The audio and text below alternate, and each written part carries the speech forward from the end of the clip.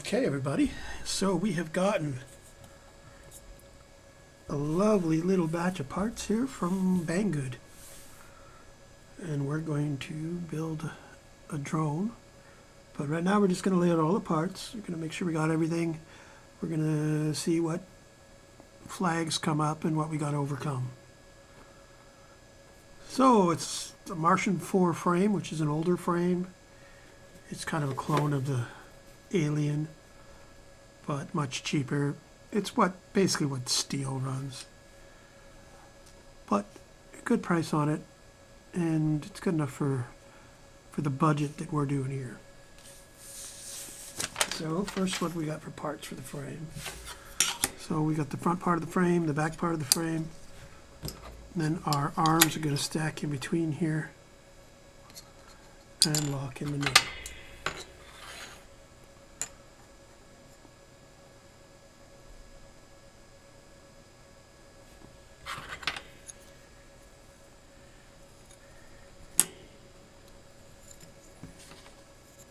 They'll all meet in the middle and lock.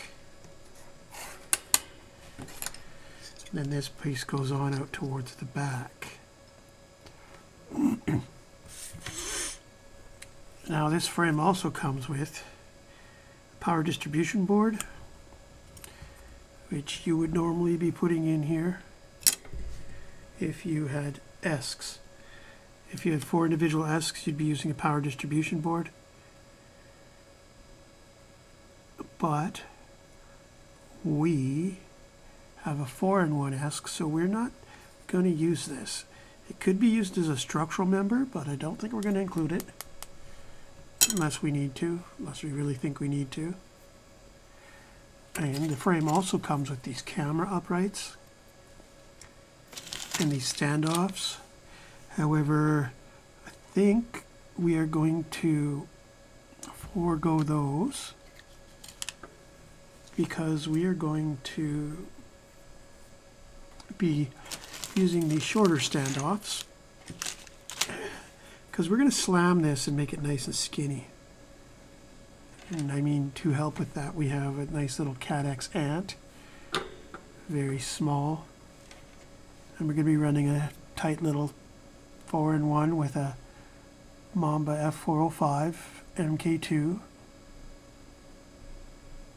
And that's going to give us a tight little stack that we should be able to fit in 20 millimeters.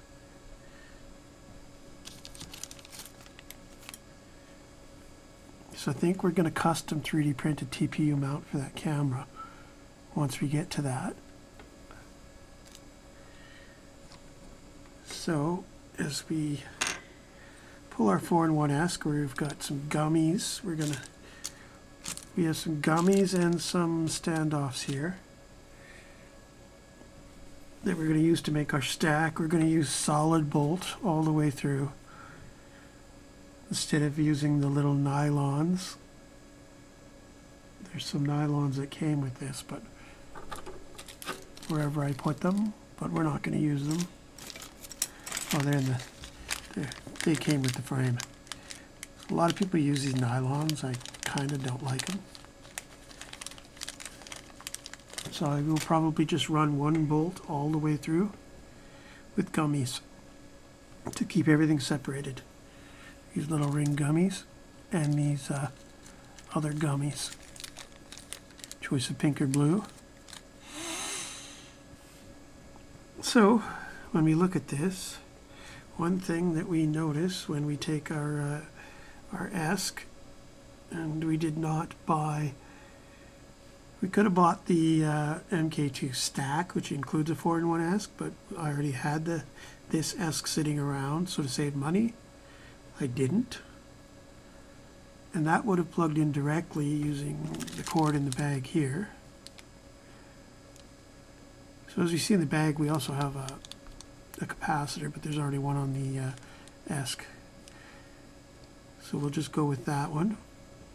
However, we have a 8-pin connector and a 7-pin connector, and if we read the writing right along there on both of them, we see we don't have the same pin out.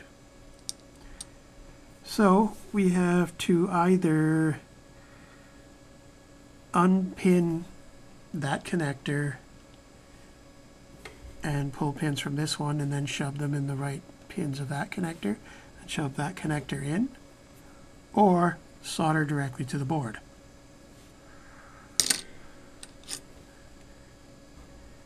And the board has these little, it has solderable pins all along the front of this connector that are mapped out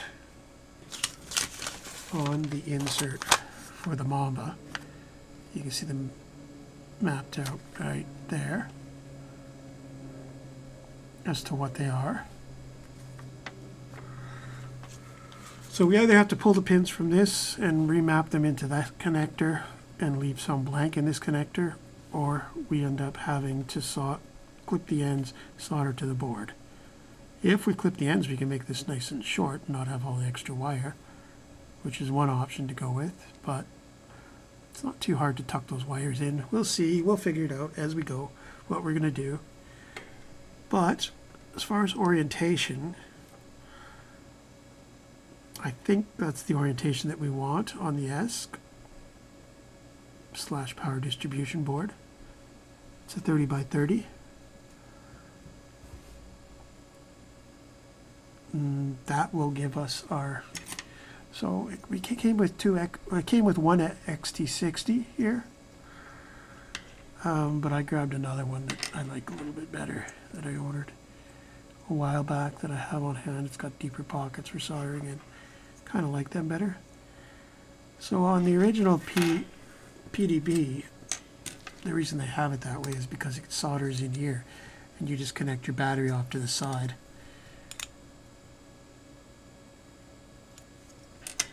However, we're going to end up having our wires back here for our ground and battery wire.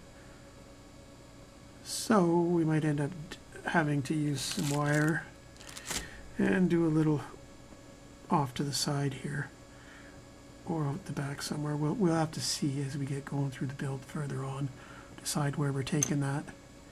Because we also have to fit on here.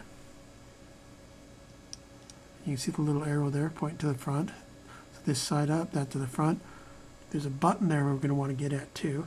And we're going to bring in, these three would be for that motor, those three would be for that motor on the ESC. Underneath there, those three for that motor, those three for that motor.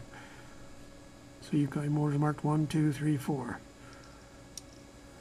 And other than that, for components, we have our little Cadex ant going up front, which takes up very little room, very tight, small little camera. Now it has with it this little kit, which has a larger mount that allows you to mount it in a larger sized hole, which is what we would be using if we were going to use these guys and mount it up there, but we're trying to slam this thing skinny. There's also a little joystick. Now the joystick you plug into the camera and you use it to adjust the camera functions. Now you can also do that by doing audio out through the flight controller, typically on most of these flight controllers, but I don't think we're going to do that because I think once I have the camera settings done, I'll probably never, ever, ever go into the camera settings again, like once they're set up correctly. So I will probably just plug in this joystick, set the camera settings once, and then forget about it. Unplug the joystick and leave it off. So I probably will use this once and then never bother with audio to my video. Now, for other components, we have 4 motors, Fire Edition Racerstar 2207S 2500 kV.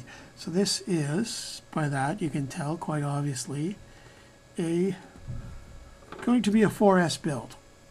Why not 6X or 6S? Because I don't want to. 4S is good enough for what I'm doing. This is a budget build. It's just to have fun with. It's just something that's hopefully going to be pretty reliable.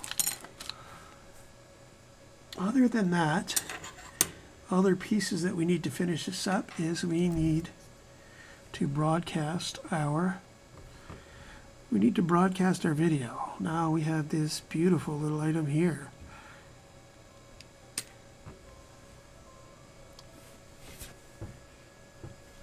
So we have this beautiful little FX2 Ultimate Mini AKK video broadcaster. Look at this little guy. He's so cute. However, he's pretty mean. He goes up to 1200. Goes up to 1200 milliwatts, which is big on the range. Has smart audio. So this smart audio we probably will hook up. 7 to 26 volt range. It's got a good range. It's quite a good little unit. So we're going to have to do some looking into this guy, figure out what all the higher functions are, and figure out what we best want to use in him.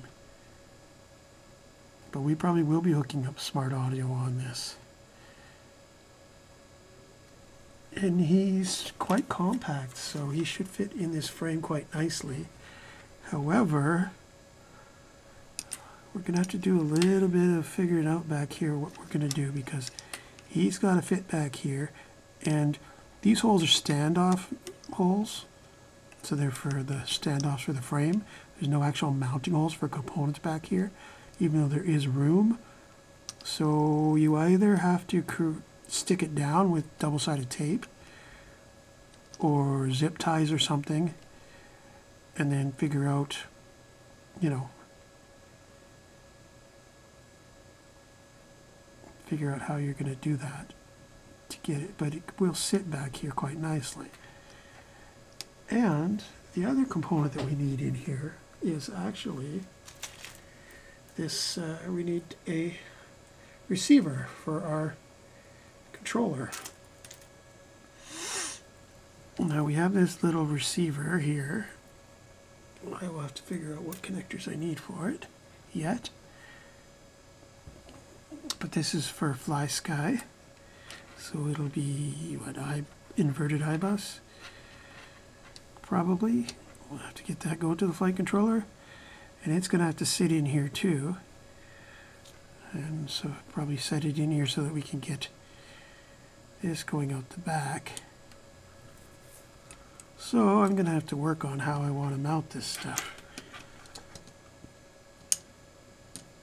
Because I probably want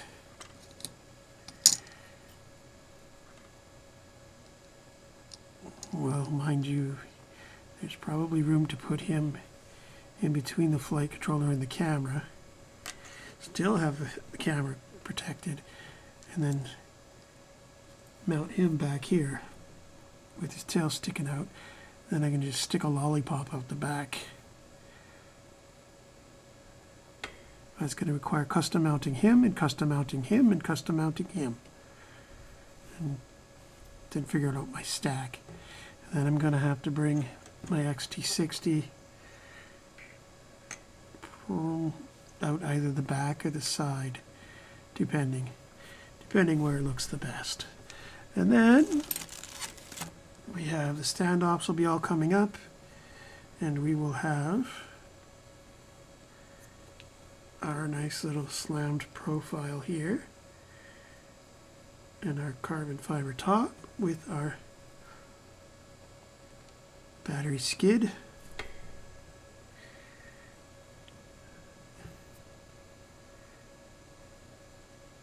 So our anti-skid for our battery, and a couple straps to strap the battery on. You should have a nice tight little drone after. So these are all pretty budget-minded components. They're decent quality, they're not bad at all. But they're all pretty budget-minded.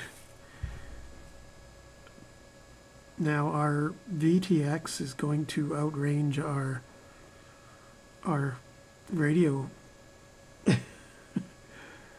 transmitter and receiver very muchly, because what we have is we've got a Flysky i6x FS.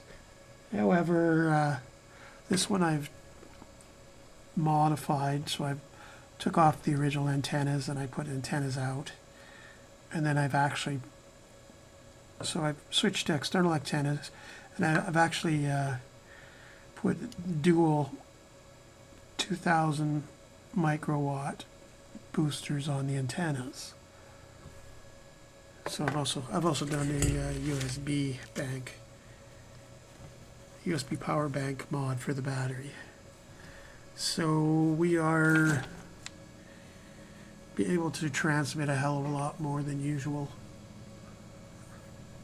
for our power. So we're going to have our VTX and our RX up, and I'm not too worried about it because I'm always flying by myself anyways. I'm up in Regina, Saskatchewan. There's like, I don't even know anybody else who does this up here. It's minus 35 degrees Celsius outside today, so I'm not flying today. Obviously, this is why I've ordered this, is like I'm gonna build. It's way too cold. So we've assembled some of the frame, enough that we can get a good mock-up going. And we've looked at what some of the problems are, and we've solved a few of them. I've swapped out some bolts for other ones where I think it's more advantageous and is to my preference. So we can take off our top with our battery anti-slide, and we can look at how this is going to sit. And now at this point I'm going to have to take a break in the build, and I'm going to have to get into the CAD software, and I'm going to have to design my TPU pieces so that I can mount these components now that I know where they're going to go.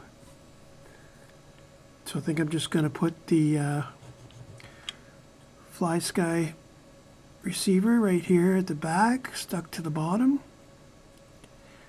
Now that could actually go on there with double-sided tape or a TPU mount, because it's a pretty simple placement. However, this VTX, I want to build a TPU mount for it that slides over top of this post, and then I want to run that antenna wire right through there. I'd like to do another TPU piece that this goes onto, that goes onto this post. Probably this post. Maybe both posts, I don't know. But so that it can be screwed onto and off of easy enough. And then I'll run a lollipop straight out the back. And I can run these two out in a V back here, which is a pretty standard configuration. With this down, it'll keep it out of the props, and the lollipop's going to be between these posts, so it'll stay away from the props too. Now this should give lots of cooling for the flight controller and the VTX and all the components, because they're spread out pretty good. With this tiny little Cadex ant on the front, it's going to be pretty easy to find room for it. It won't take up much space at all. Now I ended up, I'll pull these components out, put them in the box over here, and we'll look at how I've mocked this up a little bit more. Now I ended up checking out my motor sizes of my screws, because one thing when you do screws like this, you don't want them too long. You want them just long enough to catch good in the bottom of the motor, but not sticking up in towards the windings at all. Because if they hit those windings, that's game over for that motor. So you've got to be careful on your motor screw sizes. And because the motor manufacturer is usually the one that sends the screws, they don't know how thick your frame's going to be. You could have a 6mm frame or a 5mm frame or a 4mm frame. They don't know. And even if it's a 4mm frame, from different manufacturers, it can vary a lot. So here we've got this so that these can just come in like that onto the ESC on these bottom ones for each motor, and we can map those out in BL Heli if they're not right, or Betaflight. But as for our stack, what we've done is these standoffs, these metal ones, are the ones that go in the frame. So I've taken bolts that are long enough to go through everything, but not long enough to touch the top. Just metal bolts, one metal bolt all the way through. And it's come through just like it does to this large nut that sinks into the frame. It sinks into the frame here. Then there was a plastic piece that keeps isolation. It keeps a layer of insulation between the carbon fiber frame, which will conduct electricity, and the ESC. So then I put little green gummies on top, and I put the pink gummies on the flight controller, and that creates enough space that there's no collision, and there's an air gap between the flight controller and the ESC. And that gives us enough room, and then just some nylon nuts on top to hold them down. That gives us a nice slammed profile compared to these larger ones. And I ended up, because the front plate drops and the back plate goes up, so there's a difference from front to back in height. So I ended up using my 20mm new ones on the back, and then I ended up using the shorter of the ones that came with it that were for the back on the front, with some nylon nuts to make up the height difference. Because before there was fair difference. There was these for the front and these for the back. Now I've got the back ones moved up to the front. I've got these for the back, with those ones for the front with a nylon nut that I didn't use on the flight controller that came for that. And then that makes up the same height difference. So we get our Martian slammed down a little bit here. Now it would probably be possible if one, instead of using a 4-in-1 ESC, was to move the ESCs out onto the arms, such as is the older style before the 4-in-1 ESCs. It would probably be possible to slam it down even more. Finished up our configuration here, so we soldered on our leads to our XT60. We've got our XT60 mounted straight out the back. We 3D printed a mount for our VTX. We ran through underneath the ESC, the 4-in-1 ESC, and ran ourselves a nice little lollipop right out the back. We battened down our wires to our motors, and we've soldered them to the leads. We don't really need to worry about the polarity right now because we can adjust that in the flight controller when we do our adjustments there in Betaflight and BL Heli. So we can keep all of our wires just going straight, and there's a little bit of slack in them just for relieving stress on everything. These wires are still hanging out. These are going to end up going to the flight controller. We still have to design and print a mount for our Cadex ant. But there's lots of room to do that because it is so small there was a second capacitor that came with the flight controller, but it's the same as this one for, it's a nicer quality one, it's a higher quality one, but it's the same as this one. It'll work just fine. Now your capacitor, what it does is it stores voltage. So when you put your battery in, it will charge up to the same as the battery. And then when you punch it and stuff like that, when there's a sag from the battery, it makes up voltage by letting the voltage out, and it smooths out the voltage. So you don't end up with punching the throttle and getting your flight controller or your camera going out. So that's why we have these on here. And it also takes out the ripples and bumps and makes your camera run smoother, and you'll get better video. So we've got our first layer done, and we've got everything laid out pretty well here.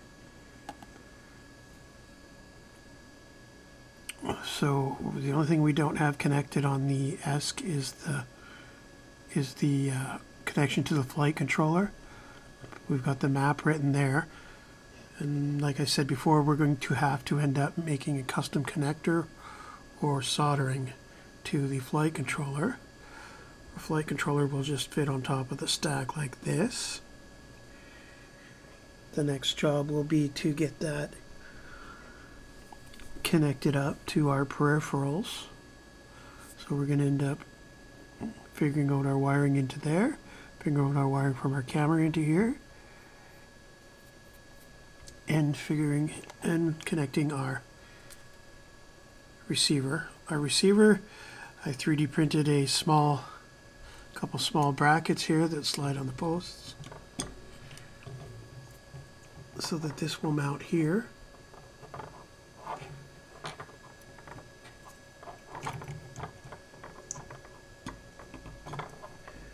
And it will slide down there and sit there quite nicely.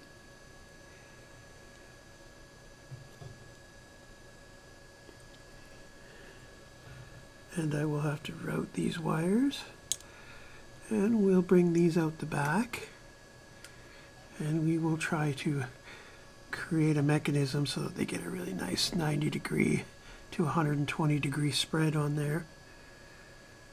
And then they'll just kind of trail out the back. We'll get them down too a little bit so that they're not up in the propellers and they stay out of the props. This, we don't need to worry about it getting anywhere near the props because it can't really move anywhere. So we're moving along nicely on this build. So next I'm going to actually look at the, I'm going to download the manuals for the camera, the VTX, and I have the layout here for the flight controller, so I don't actually need to download that one. And our RX receiver, transmitter receiver, and I'll make sure I've got the right pinouts on those, and then I will have to solder them to the place. And then once we put the top on,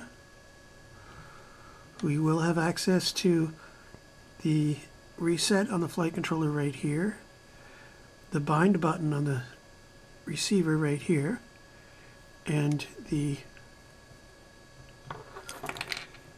button on the right there on the video transmitter. So that should be quite good.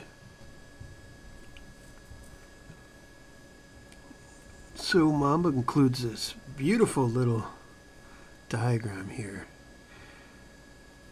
So we can see when we connect our VTX, we've got video, smart audio, ground, and 9 volt. And when we looked at our VTX diagram here, we see 7 to 26 volts, so we can bring 9 volts in. That's why this exclamation's here, so it's like, well, make sure you use 5 or 9. See, we got 5 volt here, 9 volt here, 5 volt here, ground here, another ground there, LED. So if we were to use the 5 volt, if we had a 5 volt VTX, then we would put it over here, which is actually meant for an LED out, but well, it doubles as an LED out. But the reason they put it there is in case you need 5 volts for a camera. But so we're 726 volts on our VTX, so we're going to put that there. Put the smart audio on the TX3, ground on the ground, 9 on the 9, vid to the vid. Just like that. And that will give us VTX with smart audio.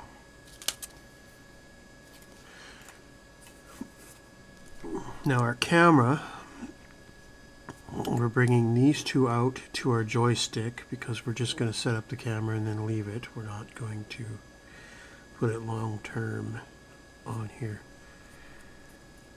Now we're going to tin these two because we're eventually going to put a buzzer on this one, but I don't have the buzzer yet.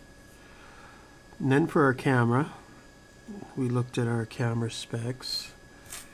I downloaded it from here. And we just got 5 volts, ground, and video. So I'm going to tin all 5 of those, but only be using 3. And then our receiver.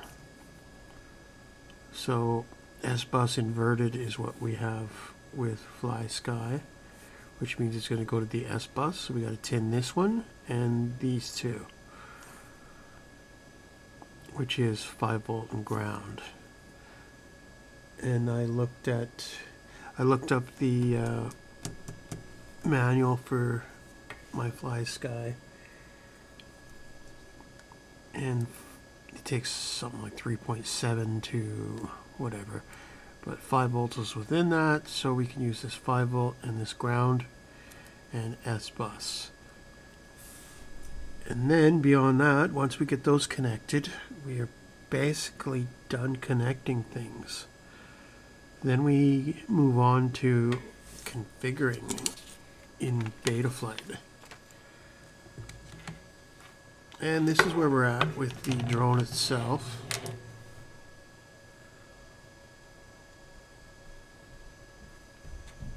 We've got our joystick connected to the camera, which we will unplug later. We finished 3D printing our mount for our Cadex and isn't that cute? And we've got our receiver. We run through our XT60 on the back. We've run our VTX. Now our VTX, I actually added a little heat sink to the outside of, just because it's a fairly high power VTX, so I want to make sure it stays cool. So I've just kind of stuck a little heat sink on the outside of that, and hopefully between that and the props blowing on it, it'll keep it cool. Other than that, we've got our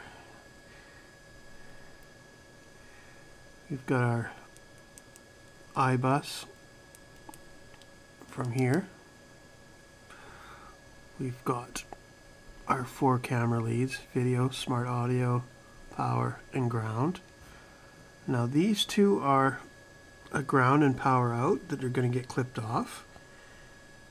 So there is kind of like a beck on here which will output voltage, I assume, for using with a camera. And if you in certain applications you're not going to have a flight controller to take power off of, or a good power supply, so you can power your camera with this. Because you can actually, if you wanted to, you could run your video straight to here. So you could actually run these two straight to a battery, run this straight to your camera, and then power your camera off there. However, you would lose all your on-screen display from your flight controller. But in certain applications, like certain RC planes and whatnot, where you don't have a flight controller, that would be an interesting option. But in that situation, you would be using your connector on here with your PPM outputs to each of your individual ESCs, and you'd be totally not having a flight controller, which is a very interesting application. But so I still have to repin, so I got to pull the pins out of here. I got to pull one of the connectors off of here, and then I have to custom pin these pins into here so that I can plug that in also. So I'm going to be pulling this off the stack. I'm going to be pre-tinning my leads. Then I'm going to be remounting it on the stack and finishing up the soldering when it's on the stack. But the build is coming along nicely. I like the way it's turning out. And if we put this on top,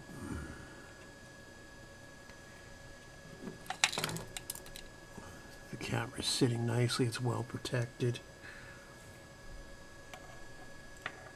Although I'm not totally sure about the offset of the camera. And we've got room for our battery on here.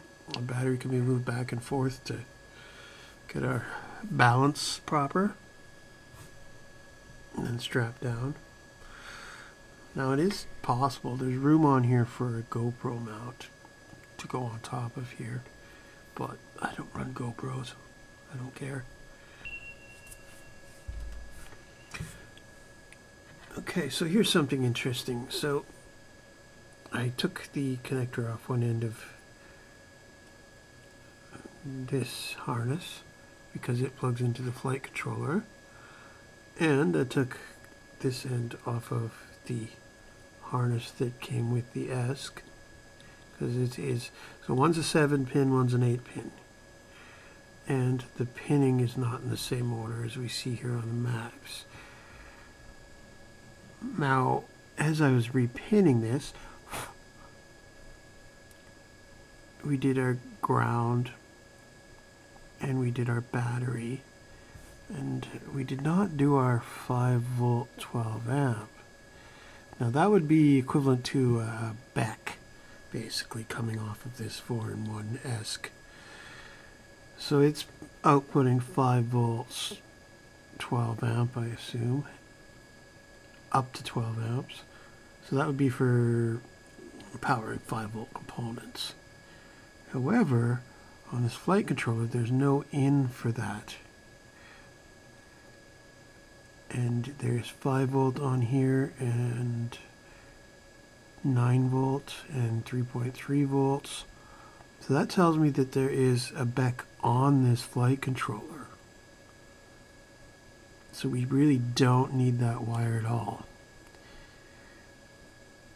So that's a redundancy. And on this one we have an RX6, which would be if you want to bring in from an ESC, if you had an ESC that had some functional device on it that you wanted to bring on your UART6. And we also have Kerr.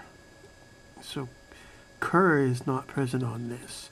So Kerr would be a current sensor on your ESC. We don't have that. So essentially we only need 6 wires out of this controller. Or is it 6? 1, 2, 3, 4, 5 wires, sorry. Nope, 6. 6 wires. We need 6 wires out of this controller. So this one we do not need. We will not plug it in because we definitely don't want 5 volts supplied to anything on this flight controller input here. So that's just something to watch for when you're repinning stuff like this. So basically we've got this repin, so all I really need to do is plug that into that now, and this wire should probably be removed from the harness so it does not ground out on anything. And create sparks, because it's definitely not needed in this application. So the full battery voltage off of BAT here will go to the VCC, and that will apply full voltage from the battery at battery voltage, and from there this will create your Beck voltages, your 5 volts and your 9 volts and your 3.3. So there's redundancy here that we don't need. Now, it would be possible to take this 5 volts off and run something else, but that's just not really necessary at all, so I'm just going to remove it from the harness completely. But we've got our harness mocked up here, basically repinned. So I'll be going on to pre-soldering these pads, plugging in the harness, getting it down, and then soldering in my peripherals. Just something I wanted to point out on repinning here. Now, if you get the full Mamba stack, it'll come with the properly pinned. It'll come with a compatible ESC and a properly pinned harness. The Mamba stack, I would have gotten the full stack if I didn't already have this ESC. And it would have just been easier. But this is what we're working with anyway. So in your application, just get the whole Mamba stack, and then it's just with the 4-in-1 ESC, and it'll be good. Okay, so we've done our soldering. We've got our VTX soldered here. We've gotten rid of the extra wires. We have our camera coming in here. We have our receiver coming in over here. 3 wires.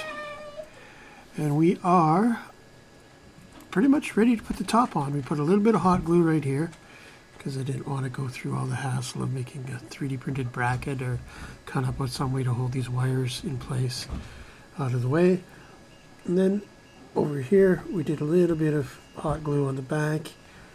It looks ugly and messy, but I just wanted this XT60 to be more secure. Now we're ready to mount the top on, and on the top we're going to be using cap screws, which are the rounded head ones because they don't dig into the battery so much. And on the bottom I used the other head screws, I forget what they're called, because even if they grind down or get full of mud, they're easier to get into with a socket. And I mean, on the bottom it's quite possible for them to get full of yuck. One other thing you can do when you do soldering like this, it's very close together. Take a continuity tester and check between the 2 posts for continuity, just in case you accidentally bridge it with solder, which could cause some smoke. That's a good way to check before you plug it in. We don't all have smoke stoppers, but that's it for this stage. See you at the next stage. So let's do a plug-in now that we've got it all together and see what happens.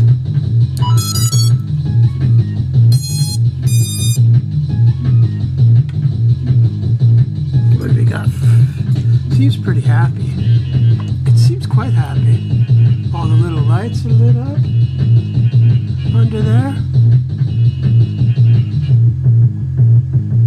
It's not a bad form factor.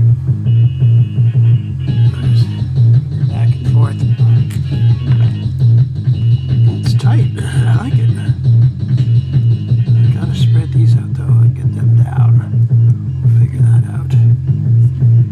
This is the joystick for the camera. It's just hanging on for now. I'll reach in there with tweezers and unplug it after the fact. We're just about ready to beta flight. And we've also got to, you can reach the bind button really good here. We're going to have to set up our VTX so that we can see well, and we'll have to bind this to our radio.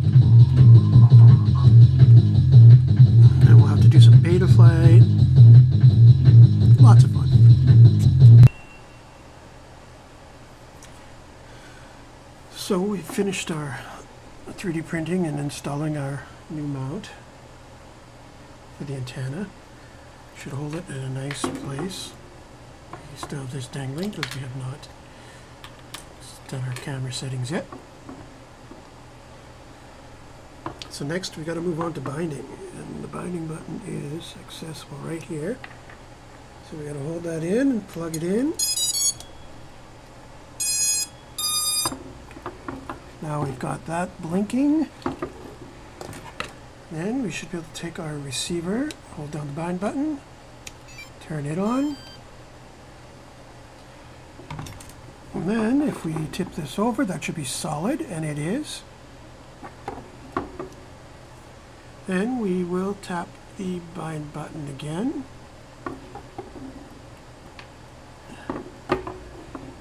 Then we'll power down.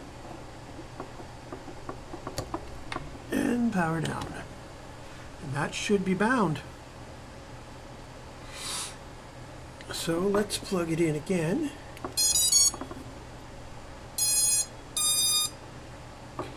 And we see that it is slow blinking, which means it is not connected to anything. Turn on the radio, and it goes solid. So we are bound.